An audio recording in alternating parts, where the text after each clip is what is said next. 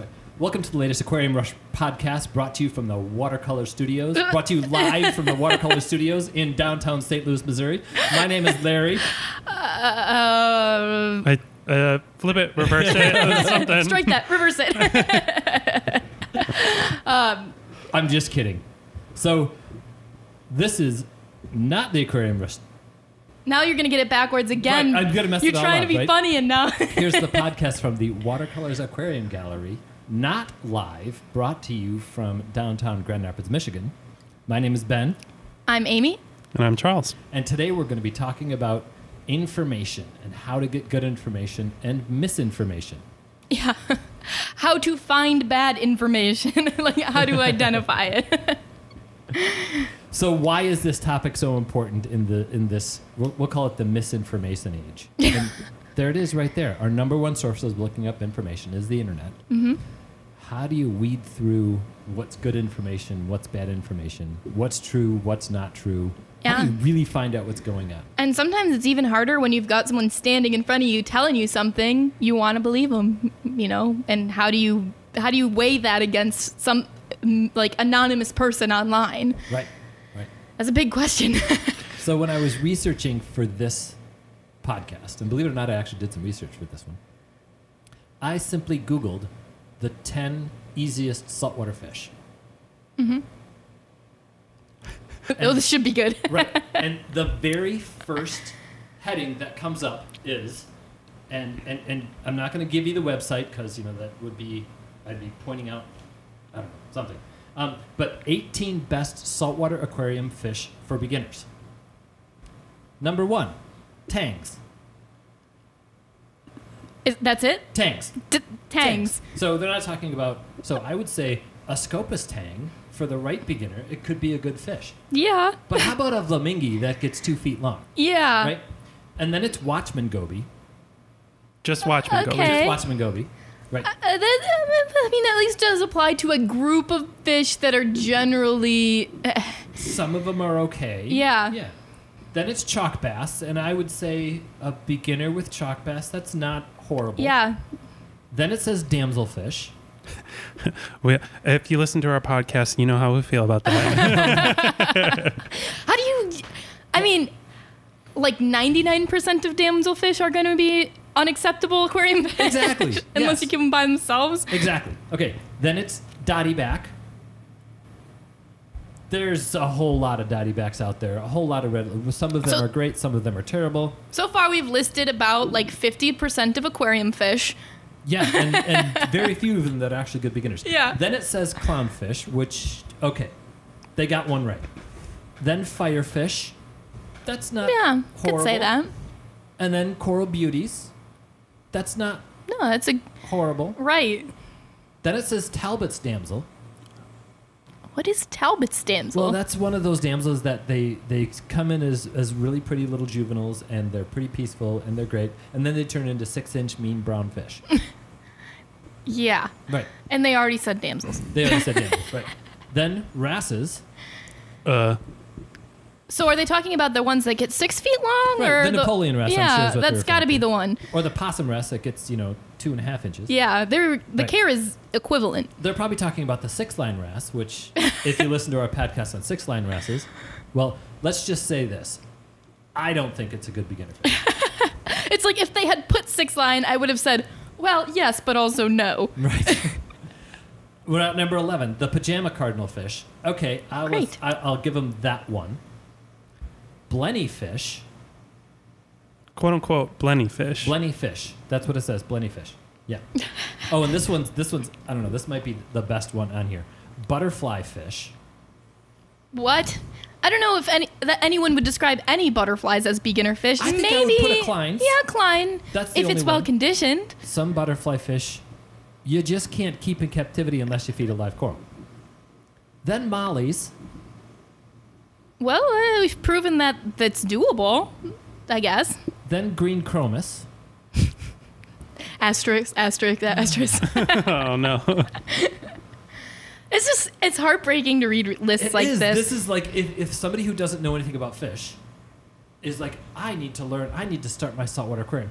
They're going to open this up. They're going to look at this list, And someone put this list out there Right. on purpose, thinking they knew what they were talking about. Or thinking that they could. And really, this is where the big problem comes. It's when our information is coming from, like, non-honest sources. Like, because this is all about, well, if they can get you to their website, then they've done their job. And if they list every single fish, then sure, if you search for it, their list comes up first, and they've won, right? But like, there's no even integrity in the article writing. Like, it's inconsistent, it's not thorough, it's not well described. Like, it's just poor information. It's embarrassing. Yeah, it is. As a contributor to the hobby, I'm embarrassed by that. We failed there. Yeah. Right? Well, I don't even think a hobbyist would have written that. Like, it would have just been somebody who also Googled it, who made it from other lists. Like, that's got to be it. Because they don't even know the names of them. Right. Like, they don't even know how to describe it. Right. It's frustrating. Yes. The amount of times we go through and research a topic, we flippantly go, well, that's stupid. Well, that's wrong. Right? Page 2 or 3. Okay. Here's someone who knows what they're talking about, or at least might. Hey, they at least referenced something appropriate. Yeah. Everyone's looking at me. I was at a, I'm trying to say this carefully. I was on the website of another aquarium store. That's where I'm going to leave that. All right. And on their blog, on their website, and this was a store that I would consider fairly reputable in person, let's say. Okay. And they had an article that was like best fish for beginners, or best freshwater fish for beginners, and they had a picture of a yellow tang as the cover photo. Because it was just it was like an article like that was like so like just generated, that didn't have any like actual connection to the subject. It was just like, these are fish that exist. I'm quiet because I'm in pain over here. Well, Charles has been recently our resident, like, he's been doing a lot of the more intensive research so that it frees up Ben and I to do other things, and he's really good at it. So I can see how you personally would be offended by this. I mean, so it's been touched on in the intro, but my schooling was in science, and actually part of that is learning how to sift information properly. And so, I don't know, I assume the feeling I get when I see stuff like that is like probably the same way that some mechanic sees the way I mistreat my car. Like, it probably it probably gives him the same, like, oh God. Yeah. So how do we get from that list to saltwater fish that are keepable? Like, how do you get from that piece of information to actual knowledge? That's the challenge, right? So let's first talk about, here's the sources of information, right? The internet obviously is the biggest source of information, and so we've got to figure out, we've got to talk about how to sift through websites to determine what has some credibility and what doesn't. Mm-hmm. Other people, how do you sift through advice to determine whether that advice is credible or not? Books and magazines, probably a higher likelihood of credibility. Right. Maybe I would say a more reliably credible. Is that redundant? I think it depends on where you're looking, and it really all does. But like, I've seen plenty of beginner aquarium books that are kind of, right. But like, when you pare down to like a book that's actually on a specific subject, that likelihood of that being good information shoots up dramatically compared to general guides. Right. And then the last source would be aquarium stores. Yeah. Right. Or maybe we'd even say people that work at places that sell fish. Yeah. Because we're going to get a little bit more broad there, right? Right. As we talk about those are our 4 sources of information. Mm-hmm. So the internet is probably the number one go-to source of information for anything. It is for me. Just before we started this discussion, Charles and I were lamenting about the fact that we live in an age where every bit of information known to humankind is available at our fingertips right now. And I'm of the opinion that that now means that being wrong is now a choice. Yeah, absolutely. Absolutely. It doesn't mean that, like, you can't be blamed for not knowing things, but you can be blamed for not attempting to rectify that.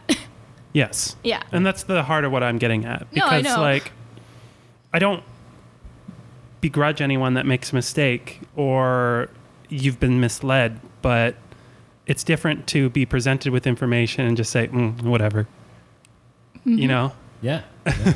So, but how do you address? And maybe this is going to get us into a little bit of trouble here. But maybe how do you address if someone says, "Well, I did my research and look what I found," right? Yeah. And how that website that I was on.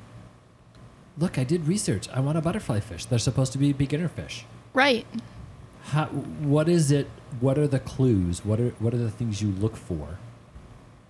Now, obviously, in that list, you could say, okay, they listed damselfish, and they listed Talbot's damselfish, which means something might be a little wrong there. Right. That's redundancy. Yeah. Or like they're like, seeing that they did not take very much care, right? Yeah. If they didn't edit it, otherwise whoever does their editing would have said, why did you put the same thing on here twice? Yeah. Another Maybe check the source and cross-reference. Yeah. One of my tricks, I guess, is I will occasionally, when I'm reading something and I don't quite know how I feel about its reliability, I will copy and paste like a sentence of it. And if you can get the same result from multiple different articles, that means that people are just generating from the same... Copy and pasting. Yeah, and I immediately don't trust it then. Yeah. Right. Or you go, oh, maybe there's a kernel of truth to this. Let me find where this came from. And sometimes that will lead you to something that is valid because they copied and pasted it from someone who did know what they were talking about.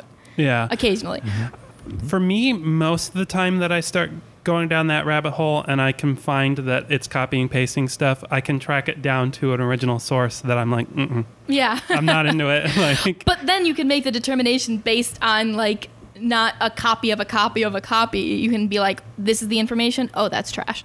yeah. One of my biggest red flags, and this applies far beyond the aquarium hobby, is overgeneralization.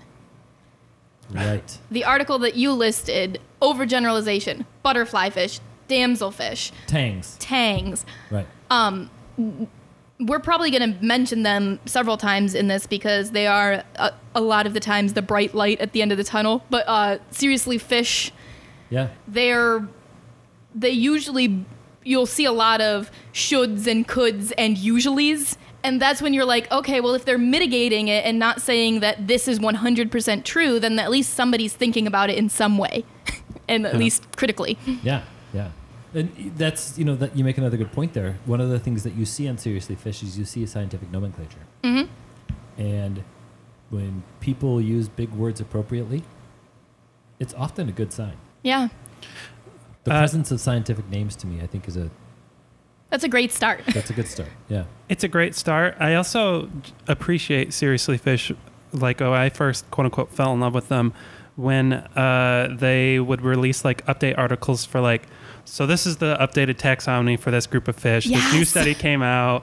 So this is all wrong. So we're going to have to update some of these articles. But until then, this is our reference for what's happening on the website. And I was like, oh, that's cool.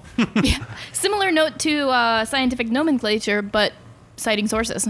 Yeah. So, Charles, you touched a little bit there on an important aspect of this, and that's the scientific process. And I think that's something dramatically lacking in lots of information out there in the world today. So the scientific process, you mentioned peer review, and that's such a big part of truly getting something published on the scientific level is a peer review. Yeah, that's a pretty tricky process. A lot of people, at least in my life seem to think that it's something that happens pretty readily, and it's not. I personally have never written a peer-reviewed article, but I did work with people who were working on stuff, and it's so strange to see someone work like years on this topic, and then they'll get it back and they're like, the ambiguity in your writing is the only reason that this isn't being published. Write it again, and then maybe we'll consider it. And I'm like, wow. Like, so what peer review means is, and this is when you see a published scientific paper, when you see something put out there, backed up by sources in fact, and called peer-reviewed. What that means is that person studying that topic, writing that paper, before it was published, they put it out to a whole bunch of people whose job it was to prove it wrong. And they reviewed it and couldn't prove it wrong. A whole bunch of really smart people educated in that topic. So when you see something that says peer-reviewed science, it's probably right. Yeah, that's not just we passed around our papers in class and my buddy gave it a gold star. There's very specific steps to that process. Yeah. Please allow me to have my rant on this right now. I think this is the perfect time for it. Yes. A lot of people have a perception that science is changing its mind a lot. Like, oh, eggs are good now. Eggs are bad now. Like, that's not accurate. Two things are happening. A lot of these subjects are very specific. This type of cholesterol is good for cells in this specific organ system. Might not be true for another organ system in your body because the chemistry in your liver is different than the chemistry in your heart. Mm-hmm. So when people start like retelling it like in news or in secondary literature, they start, the further away from the original source they start getting, it's like telephone, like these weird add-ons get attached to it that were never intended in the first article. Like I remember one where the news line was, farts help prevent cancer. I can tell you that the scientists to this day are still like, we still get emails about that. That was never a subject in our paper. Poor scientists. Well, it brings up such an amazing point about know the goal of your source. Like, know their intentions. Right. Because some sources' intentions are to drive you to their website, which that would probably be the example of the article you brought up. Some sources, their intention is to get you to click on an article. And that's the fart article. Right. So, talking about to sell you something. Yeah, talking about, I don't know, whatever that article was actually about, that's boring. Farts are funny.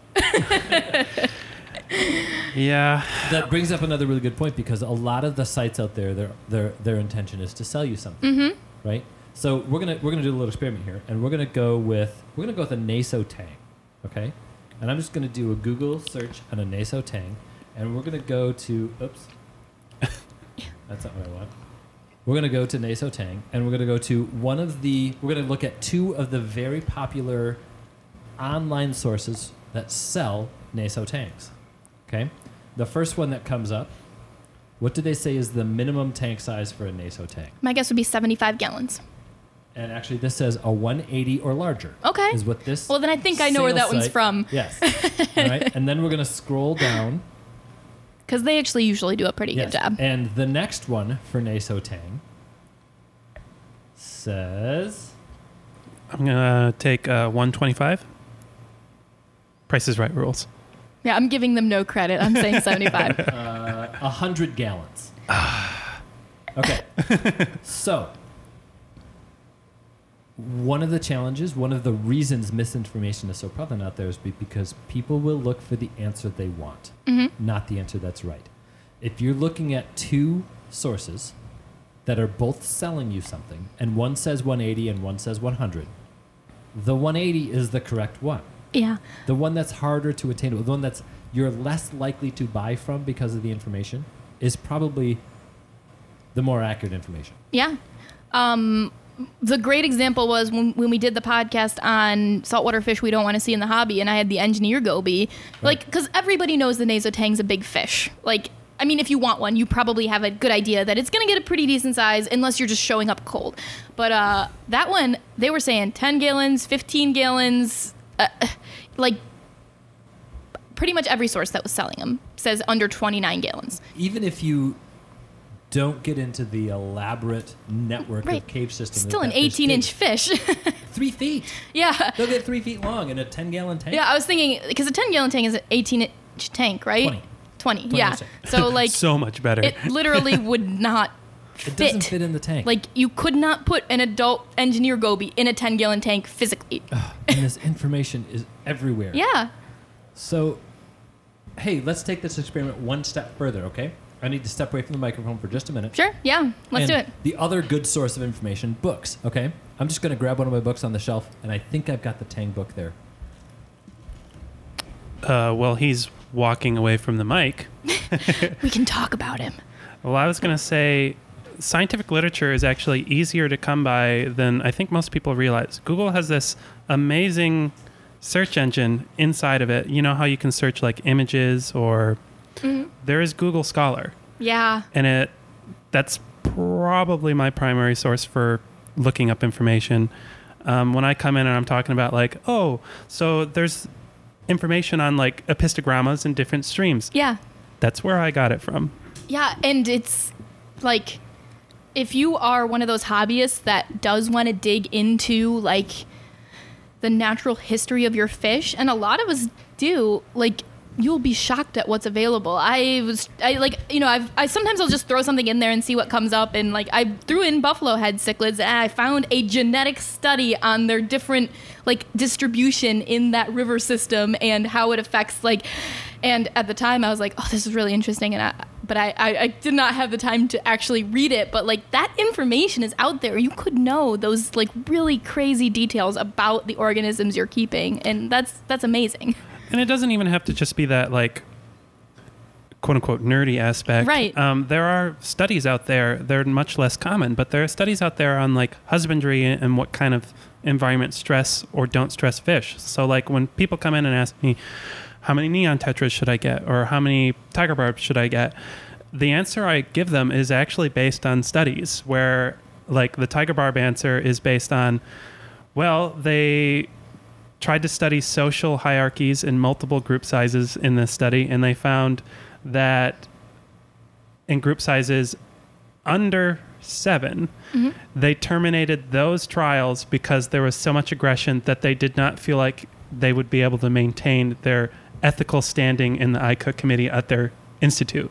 That's funny because I know a lot of people who have 3 tiger barbs. Yeah.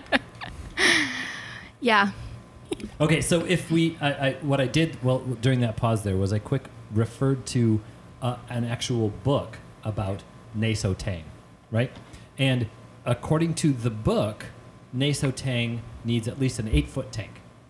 So that's even bigger than the 180. Yeah. Okay. Then that's a better, like, length of tank is a better metric for a tang than that's absolutely tank's true. Gallons. Absolutely true. So where do we go with that? I mean, you guys were talking while I was, flipping through books there to try and solve this little dilemma on how you actually get good information on the internet. Yeah.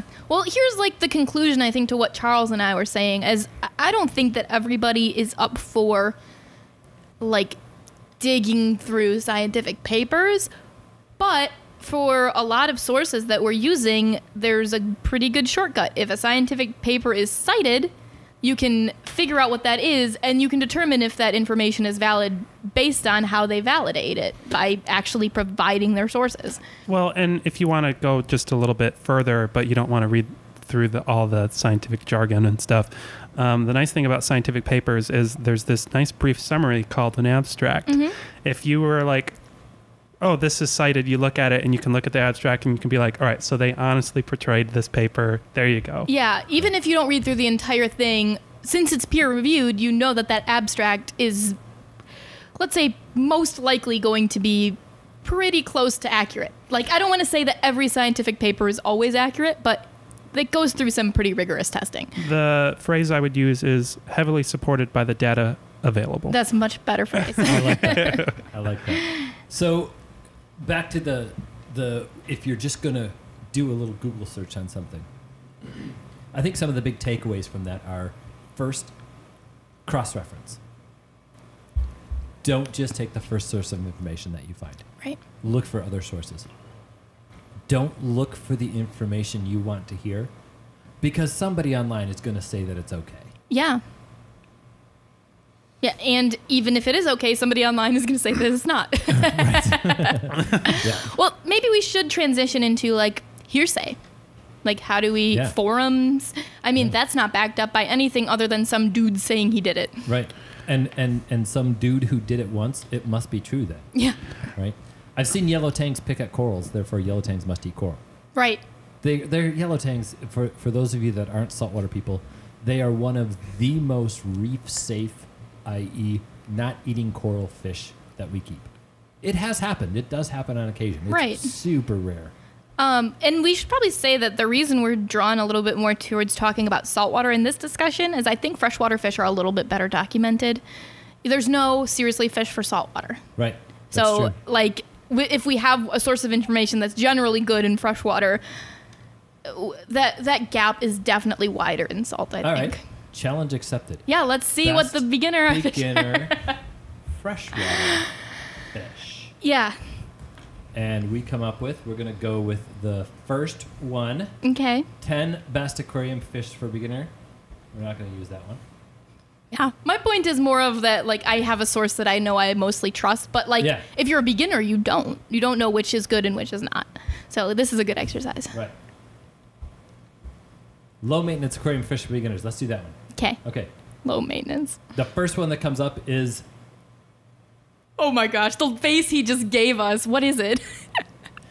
goldfish. No! Why? How could they? That's like the one fish I don't want to keep. Right. Okay. So what they are saying is the number one beginner fish is a fish that gets 9 inches long and can live for over 60 years. Yeah. Yes, that is the goldfish, people. That is how big goldfish get. That is how long they live. Not to mention fish that come basically, out of the box with at least a couple of diseases. Right. Right. So all your things you're saying about, freshwater seems to be better than saltwater. No, you have one good source. I have one good source that I know I can look back on. And that's why I think we're leaning on the saltwater discussion more. Right. But there's definitely tons of misinformation we're in gonna keep freshwater ripping too. freshwater apart. Yeah, So we should. We the need next to one more. I'm going to say is, I'll accept it, is a neon tetra. I think that's Sure. an acceptable, Yeah. a beginner 10-gallon aquarium with some neon tetras in it. You betcha. Go for it. Okay. A betta. That's perfectly fine. As long as you put a heater in it. Yep. I'm okay with that. Mollies and platies with live bearers in parentheses. There's a classic, a seahorse, a whale shark, and many stingrays are live bearers. Yeah. So when they say mollies and platies and live bearers, it is, Amy mentioned it earlier, gross generalizations. Yeah. Oh, and by the way, there's a picture of a guppy. It's like saying dogs and also other canines. Right. Yeah. Zebrafish, they're referring to a zebra Daniel. Sure. By the way, that one, that's as good as saying the best beginner saltwater fish is a clownfish. Yep. Zebra Daniel. No argument hands against down, that. That is a great choice. They're basically bulletproof. Yes. Wait, that was only number 5. Is this only 5? Maybe that's all they have is 5. Okay. So I'm giving them. They actually were 4 out of 5. Yeah. Well, sort of. Okay. One was just completely wrong. One was overgeneralization. The other 3 were actually pretty good. And if you're not nitpicking and you're talking about common live bearers, nobody's going to lump in a Gadiad and, Right. Yeah. Right. Because you're just not going to see that in stores. They're going to do guppies, platies, mollies. And then it's fair. Fine. Yeah. So it was a little bit better than the saltwater It was. one. I'm picturing someone in the ALA being like, I would lump them together. Okay, we're going to do just one more. a single though. tear One more from the site. ALA member. 13 best freshwater fish for your home aquarium. Okay. They start with neon tetras. They then go to danios. They then go to platies. They then go to guppies. They go to coolie loaches. Those guys are fun. They go to cherry barbs. So far, so good. Firemouth cichlid. All right. Sure. If you're doing a beginner cichlid, sure. Purogaramis, they're fine. Tiger pleco. What? It's just an Which interesting pleco is the tiger choice. pleco That's even? what they're calling a tiger pleco. But what pleco is that? I guess maybe it's the The 333. king tiger, is that a 333? It's got a picture, which saying tiger pleco is I know. Well, completely and then they meaningless. go Cory catfish, which, by the way, there's an entire book over there written on Cory catfish. There's something like 350 different species and counting. Yeah, that's a big book. Yep. Oh, then they say mollies again, and they have a picture of a balloon molly, Cute. which are terrible. Then they do swordtail. All right. This one's, it's, So, it's not a they did horrible pretty list. good. They It's did not a pretty horrible good. list. But there's so many fish that are more fun than any of those. I know.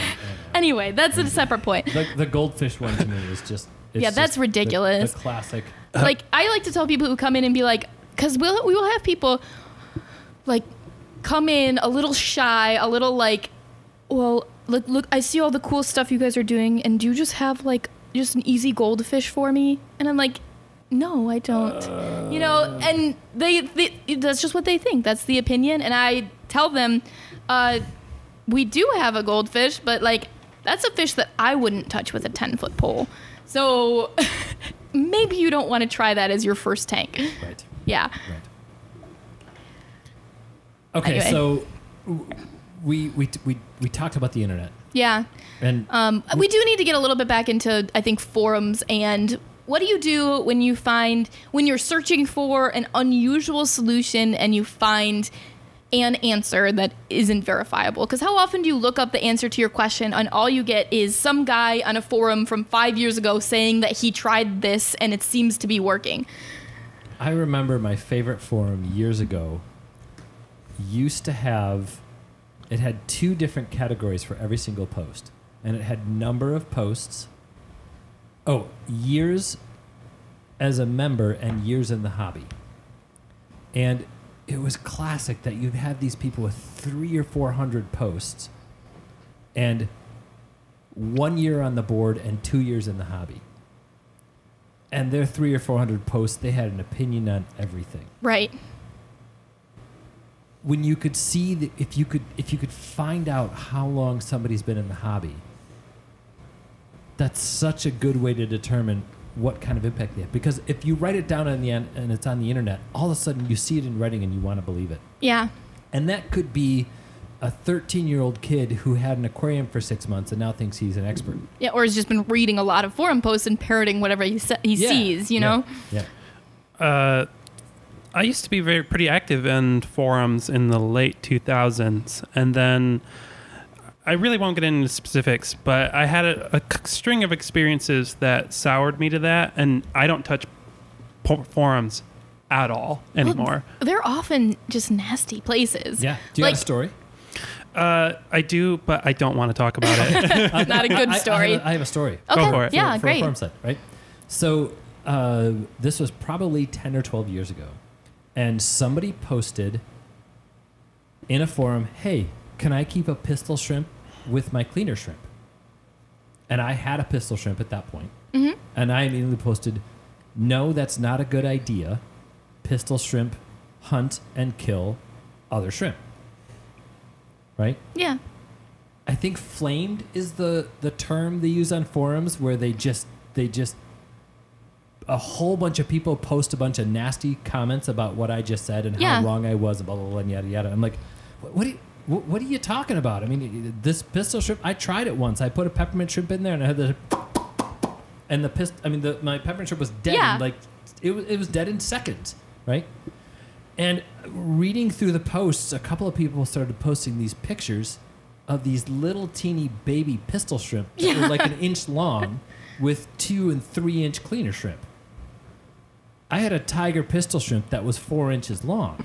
The thing looked like the scorpion from the first Transformers movie coming over the edge of a ridge whenever it came out of its cave. I mean, this was like a full-grown adult pistol shrimp. And it was a classic case of those people's experience with their little baby pistol shrimp compared to my experience with my full-grown pistol shrimp was just an extremely different experience. Right. So notice I was really careful. I didn't say they didn't know what they were talking about because they had babies and I had an adult. I said my experience was different. When you're reading something on a forum, you're reading about somebody's experience. Yeah, and people love to correct. Yes. Like, people would rather, like, correct you because of information that they think they know than say, oh, man, that's kind of crazy. Mine seems to be working so far, but maybe it won't in the future. Right. Like, you got to sort of take... Because I see it all the time where, like, a forum... I frequent some of the ones on Reddit, but I don't do too much. And, like, they'll have certain pieces of information that they really cling to. And so, like, if you see somebody who's a beginner or doing something a little bit out of the norm, they would rather parrot those rules than say, oh, how is this working for you? This is how I would tweak it. This is what I wouldn't do. They would rather just say, well, the minimum tank size for a betta is 5 gallons with heater and filter with plants. And it's like, well, there's so many shades of gray, and we need to be open to experimentation in this hobby in a humane light. Like, you know, so I usually take that stuff with a grain of salt, but it does give you pretty good directions to experiment in if people have something they feel strongly about. In the scientific community, we would term this as anecdotal evidence, which is considered one of the least strongest forms of evidence. And one of my mentors in college, she liked to use the phrase, a ton of bad evidence does not equal an ounce of good evidence. True. I like that. Yeah. Yep, I like that. But I don't want us to be so caught up in... Because for some things, there just is not that much scientific literature. We've been working on culturing Asterina stars around the shop, and really, there's not a ton of, like, well, this is just how you do that. So we do have to play around with some things, and if we heard a rumor of somebody doing it some way at some point, and it's not going to hurt us to try it, then we'll try it. Like, even if there's not that documentation that says specifically that's what you have to do. I just don't want to discourage people by thinking you have to track everything you do in an aquarium back to a scientific paper, because you often can't. That's true, but there's a distinction between... Give me a second how I want to word this. Yeah. Anecdotal evidence is different than, like, this is what's worked for me. Right. Anecdotal evidence is one person's opinion. There's a difference between one guy's success and a swath of people who have done it hundreds of times versus, you know what I mean? Right. Yeah. And that's not anecdotal evidence anymore. That is now accumulated data. Right. Yeah. So, like, your example with the pistol shrimp, I would still call that anecdotal evidence. No, I don't care how many of them commented. None of them had seen that through to the end yet. Right. Their little baby 1-inch pistol shrimp, if they actually stayed in the hobby long enough to let that pistol shrimp grow up, would kill even resident cleaner shrimp in their tank. Yeah. That would happen. It might take a couple of years, but it would happen. Yeah. So, it's all about contextualization and at that point, like, knowing, well, yeah, they have little ones, I have a big one. This is like, you got to take the whole picture, not just this is what I'm going to try because this guy said so. So a bottom line on a topic like this, when we're talking about the internet, is, I mean, let's face it, there aren't too many people that are going to say, hey, I'm thinking about starting up an aquarium. I should listen to this podcast by Watercolors. Right. Right. However, a lot of people that are into aquariums might be listening and might... What advice do you give people to give people? Yeah. What do you tell... What do we as hobbyists project? How do you find good information on the internet? There's a moment of silence there as well. I go, ugh. If I knew, everything would be easier. That's the challenge, right? Yeah. In the whole world, all of this misinformation is out there. And so the takeaway for me for the internet, cross-reference. Yeah. Don't treat anyone like an expert unless you know they are. Know the source. Yeah. And that's whether we're talking about fish or life. If you read it on the internet, know the source. Yeah, so many people discount their own knowledge and experiences too. Like they will do research when it comes to buy a fish, and then if they see somebody else say otherwise, like they'll be like, oh, they know better. But they don't always. Like, be confident in what you know based on your research and what you've cross-referenced between everybody else's opinions. Don't just take the first advice that's given you, because some people are just looking to correct you. Right. Advice from fellow hobbyists. That's a tricky one.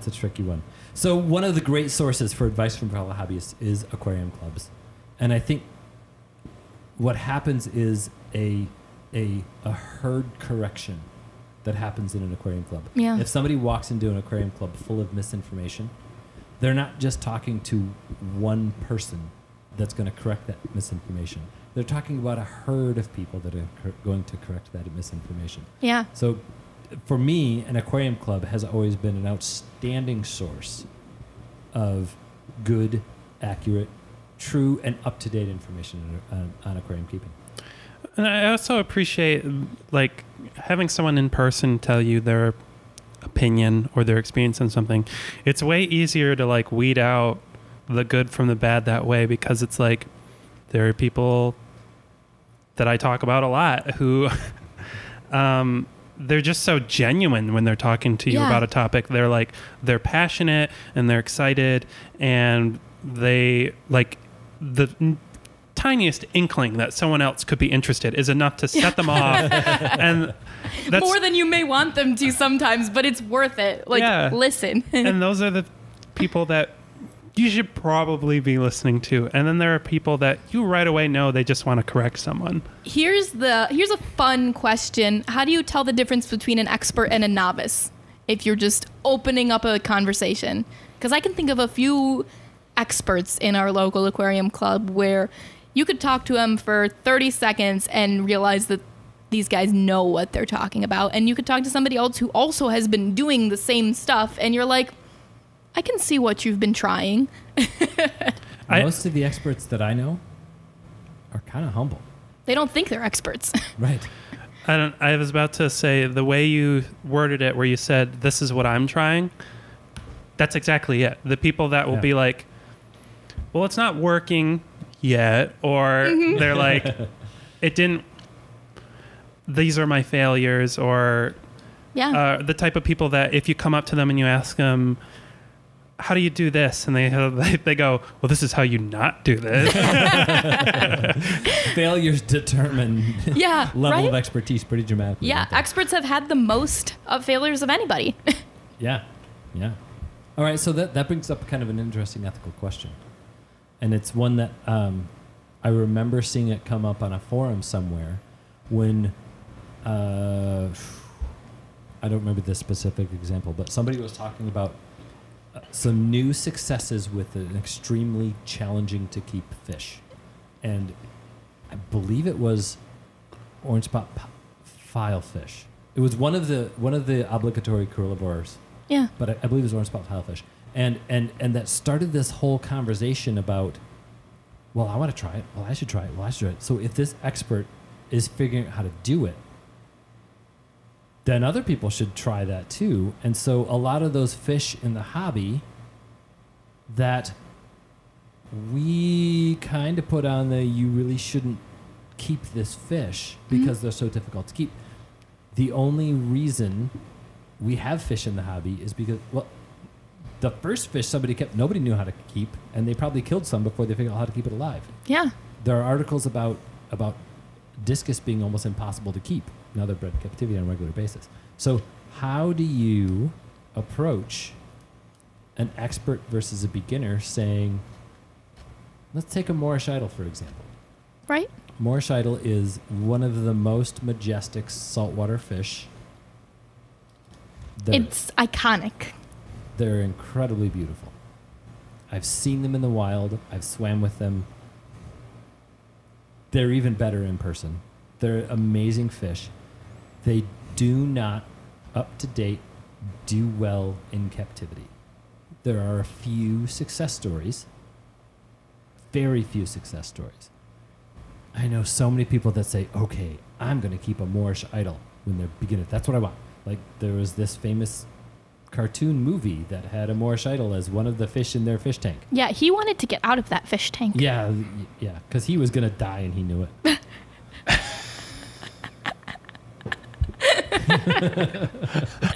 That was a little harsh, maybe. That was good. I mean, when the shoe fits. Yeah. Yeah. But really, when is it okay to experiment? Oh man. That just goes into, like, I guess the justification, you know, like if you've got to undertake it with your eyes open. Right. Yeah. I am of the opinion that this is going to be this. Maybe this Go is. for it. Beginners should not be the ones experimenting. Who's the beginner? How do you decide? And who decides? If you're setting up your first tank, maybe not the way to go. But a big part of that isn't because I think beginners don't know what they're doing, blah, blah, blah. It's because you need to build that experience. Yeah. Because, like, for me, I have projects that I want to do, but I'm not going to do them now because I have steps in my mind that I need to do to build the skill set so that if something goes wrong, I have experience at a lesser scale on how to deal with it. Because, like, for your coralivore example, if you're going for a coralivore, I say go for it, but also you need to accept the responsibility that if whatever you have planned doesn't work, you're going to be feeding it live coral. Yeah. You need to accept that responsibility to that creature. Yeah, and so you already need to know how to take care of coral, you know. So I've got an anecdote of my own from when I was first starting. One of the first tanks I started up, like really early in my aquarium hobby, was a 6-gallon soft water tank for Betahendra. Because that's what I wanted, and so I had identified that as like, oh, I really like this fish, I think I understand how to do this. But like, there's so many building blocks before any of those things. So not only do you need to learn how to maintain an aquarium and feed fish, you need to learn how to also maintain a soft water aquarium and feed sensitive fish, and then on top of that you need to learn. So why not just start with learning how to maintain an aquarium and learning how to feed fish? Because that's enough. Just Google the 10 easiest saltwater fish to keep, and then you know. But if you get to that information, you know, I don't think that we should encourage beginners away from experimenting necessarily, but like master the basics first. Right. And don't add more stress on yourself. Don't start a 10-gallon tank and have to figure out how to keep a giant goldfish in it. Yeah. Aquarium keeping is both an art form and a science. Which is why I love it. True. And so, like, you don't go straight to painting some 40-foot, like, canvas masterpiece. You got to master your primary colors first. You got to learn how to doodle on a piece of paper. Exactly. Yeah, draw a straight line. And that's fine. And you can ramp that up pretty quickly if you practice. You got to practice. Practice. That's a good way to think it through. Yeah. Practice on zebra Daniels. Right. Because they can take it. You know, we've been talking about the beginner saltwater aquarium a lot, or the species saltwater aquarium a lot. Practice. Start with something that you know can take your 20-gallon tank, and don't push it, you know. Or do push it, but with your eyes very opened.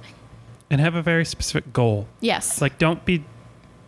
how am I going to word this? Don't be just fiddling just because you want to make something work because you don't like the information out there. Yeah. Right. So there's that brings us to our third source of information: books. Yeah. It's a lost art. It's a dying art. Mm-hmm. It's still around a little bit. The books that are 30 years old are some of our best sources of information. There's good. So, okay, here's a fun little story. So I've been a member of the Grand Valley Aquarium Club going on 20 years now. And I joined the board about 15 years ago And when I joined the board, there was one of the positions was the program director. That was the person who was in charge of setting up who the guest speaker would be. I was not the program director at the time. At one of the board meetings, everybody stood around and said, hey, the club's doing pretty well. We got a bunch of money in the account. We should bring in some bigger name speakers. And everybody said, yeah, we should do that. And the program director said, yeah, that's a great idea. And nobody did it. And then a year later, the same conversation happened. And I said, I'll do it. And so I started reaching out to what I thought would be big name speakers. And what I simply decided was, if you got a book, you probably know a lot about aquariums, I'm going to send you an email. It worked. It worked really well. And as a result, I got to know, either because I emailed back and forth a couple of times with, or because I actually brought them in as a speaker into the aquarium club, I got to know some of the authors of some of the great aquarium books. Bob Fenner, of course, is the first one I have to bring up. We lost Bob Fenner a few months ago. But what a great guy. And a number of other speakers we would bring in, and I got to hang out with some So of these cool. authors that wrote these books. I have never met, let me rephrase that. I don't think you will ever meet a more dedicated, knowledgeable hobbyist than someone who's willing to take the time it takes to write a book. Yeah, I mean this with all the affection in the world, but I think that people write aquarium books because nobody else in their lives wants to hear them talk about it anymore. So I gotta mention they put Karen it down Randall. for everybody else. I gotta mention Karen Randall and her book, and Mike Helwig and his live food book, and of course Bob Fenner and Anthony Kelfo and Crystal Castleman's Planet book. I mean, we met some of these people. I'm staring at my bookshelf. Odd Konings. There's Scott Michael is Scott- a personal favorite. Michaels, right? It's just there's so many people, and that small, I mean, compared to the amount of people who are keeping aquariums, the population of people who have written books for aquariums have provided what percentage of our communal knowledge? It's A lot. It's Like, the source. even the stuff that filters down through Seriously Fish, and that you'll see, even those random tidbits from like random articles that you'll see have filtered down from those sources. Right. Yeah. Right. So go to the source. Reference the books. Amazing group of people. Amazing dedicated group of people. Yeah, the Can I amount of mention times Odd I've- Konings? Yes, you did. Okay. Yes, you did. The amount of times I've referenced back to like Wallstad's book when I couldn't remember how two chemicals interacted with each other, and she just has that in there. Like, Right. it's invaluable. Right. Yeah. Hard to not tell people to get a book when books are so hard to get these days. I mean, I guess they're not that hard to get. But you can't walk into most aquarium stores and buy aquarium books. That's true. And a lot of the best books out there are out of print now. Yeah. Yeah, we need to change that. We got to find Yeah. how we can get books out to people, because like if you want to specialize in a fish, that's the way to do That's it. the way to do it. You're not gonna get a list of every Cory cat with its requirements online the way that you would if you read that Cory cat book. You're probably not going to even find out that there's over 300 Cory Yeah. cats. Yeah. And somebody took the time to write them all down and take Right. pictures of most of them. Yeah. Yeah. Yeah. So that's actually a little bit of a good segue into the fourth and final source of information, which is it's almost as challenging as the internet as a source of information. It's general. And that's places that sell aquarium fish. Mm-hmm. Okay. Yeah, you can walk into our local grocery store and buy a common pleco, and the list on the tag says it's perfect for a 10-gallon tank. Right. And it's on sale. And it's on sale. If you're lucky, you'll get to talk to somebody and you'll ask them, hey, is this fish good for my tank? And they'll look at the sign and say, yep, Yep. here you go. Oh, And then it gets 2 feet long. And then you go to a big box store where at least there's a higher likelihood the people there care a little bit about fish. But you walk into a big box store and you're going to see pacu. Yeah. And goldfish bowls. Yeah. We've touched a little bit on how to determine if an aquarium store or a source of aquarium fish is the one for you. We've talked a little bit about finding the person to talk to and how you do that. But this is probably a good time to get back into it. Like, yeah. I think the number one starting point when you walk into an aquarium store, tell them you want something. If they tell you no, you can't have that, you might want to keep listening. Yeah. That's, honest to God, one of my favorite indicators. Yeah. Like, if someone's willing to tell you what you don't want to hear, they're probably being honest to the best of their knowledge anyway. Yeah. Because their incentive is to sell you things. Right. It's not like people online who might just be negative for the sake of being negative. If they want to sell you something, they will sell it if they can. I don't know. Hopefully. Yeah. I had a customer walk in one day looking for another fish to add to their 12-gallon aquarium. And I asked them, cool, what else do you have in your 12-gallon aquarium? And they said, 2 angelfish, a black ghost knife, a common pleco, and a peacock eel. Yikes. Where did you get them? Oh, I got them from the aquarium store down the street. They said it would be a cool combination. In a 300-gallon tank, it would. An LFS, Yeah. a local fish store, that was not purchased from a big box store. That was not purchased from a grocery store that sells fish. Yeah. That was purchased from an LFS. Here's a good one. If they ask you about your tank. Right. It shows, for one, that they care about your tank, but for two, that they are, like, we usually start every conversation with, so tell me about your tank. Right. And it's partially because we're interested, but partially because it tells us about you, and it tells us what we can sell you. If I'm poking around in their saltwater department, I'll ask if they have cleaner razzes. That's a good one. Yeah, something that you don't think they should carry. Yeah, and do they have it and do they recommend it? Yeah. Sourcing is always a good question. Where does this come from?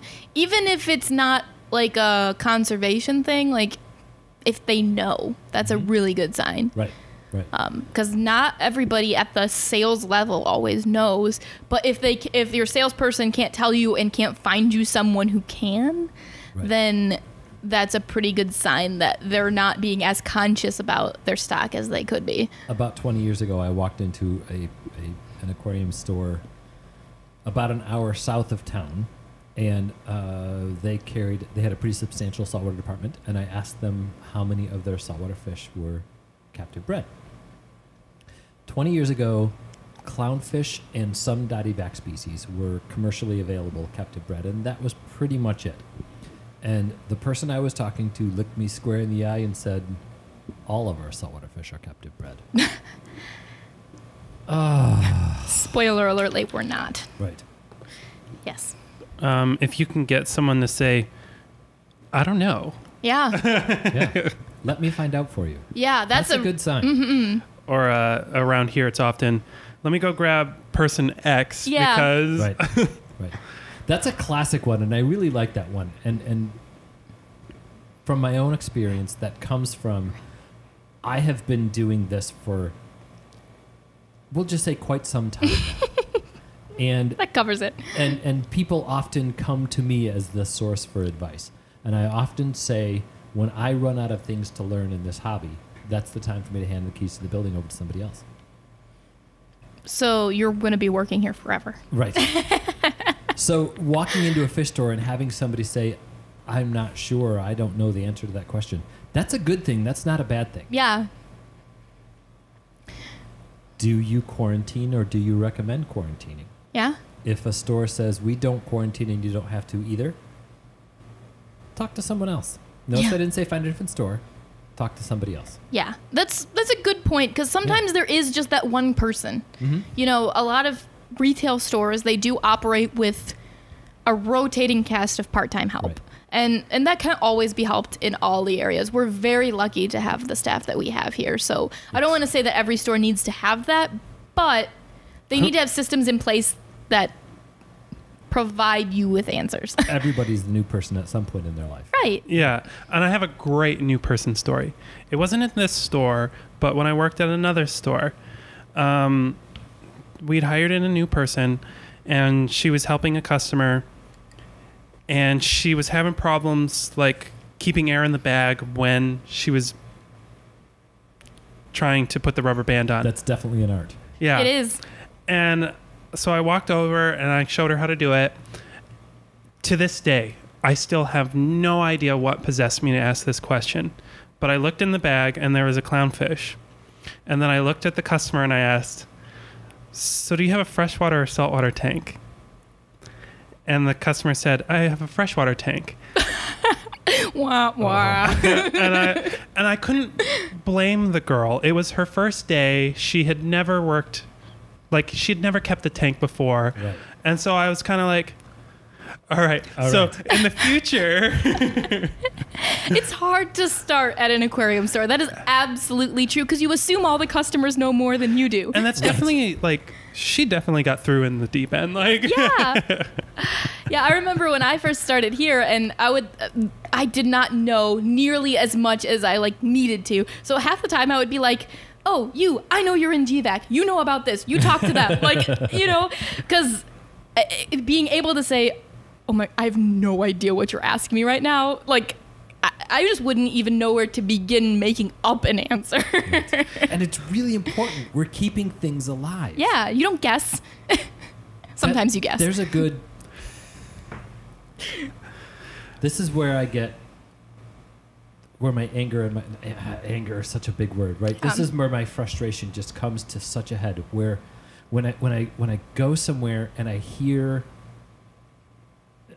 if something is printed on the internet and it's written out wrong, it makes me so mad. Yeah. It makes me so frustrated because when they post that, here's these 18 good beginner saltwater fish. Living things are going to die because of that list. Yeah, it's literally life and death decisions. When somebody sells you or sells someone a goldfish bowl with a goldfish in it, something is going to die. Yeah. We make mistakes here. We lose fish.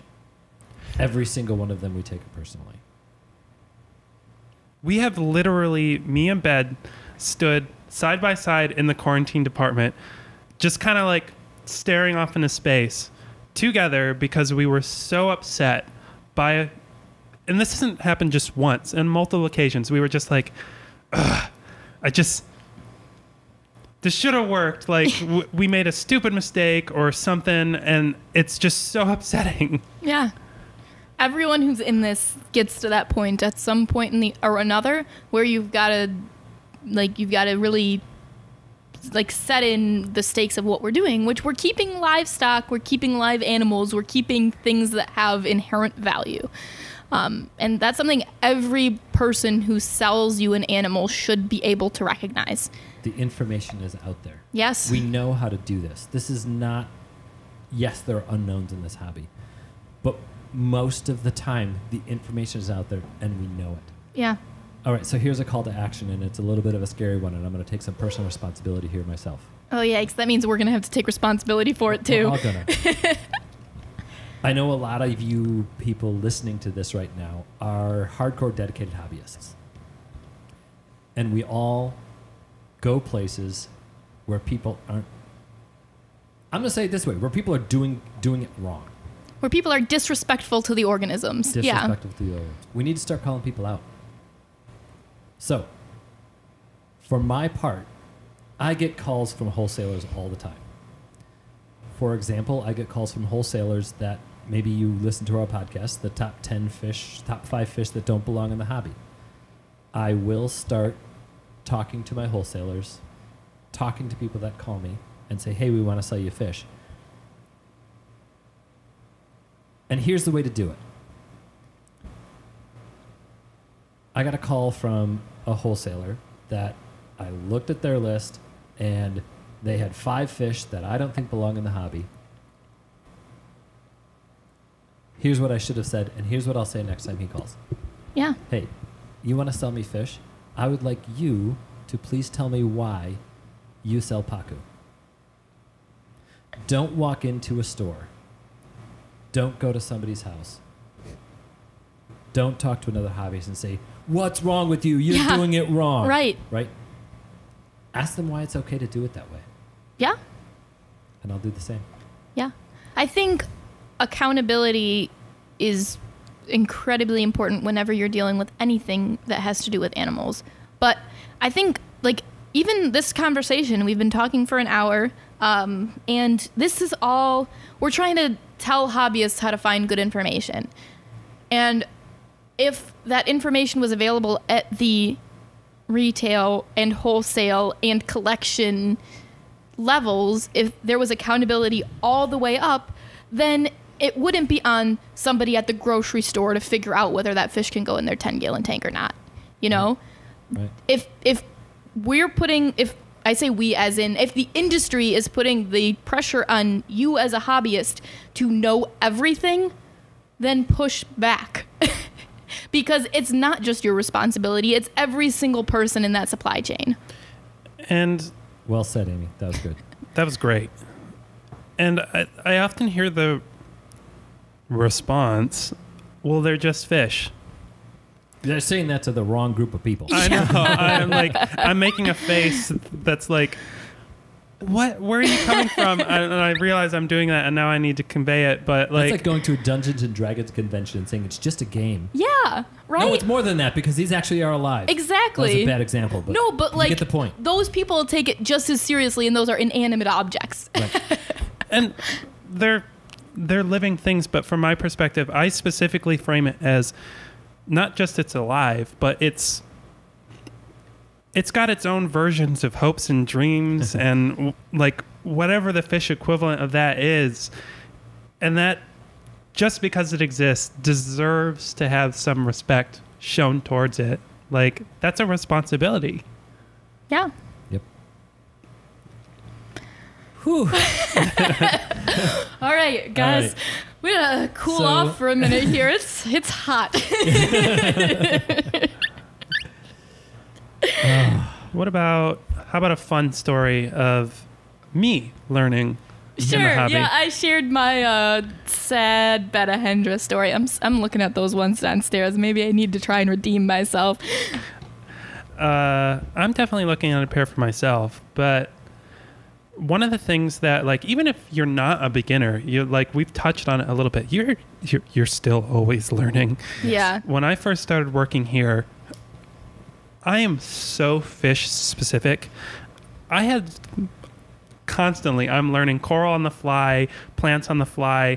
Like today, I'm going to be completely honest. We filmed a video where I was talking about one of our planted displays, and I probably asked what the pronunciation for like 3 of those plants like 25 times.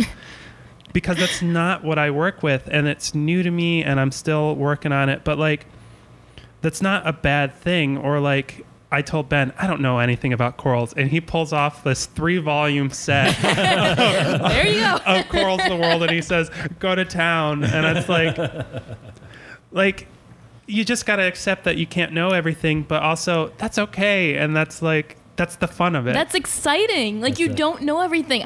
How much is there out there to learn? Just keep moving. That's amazing.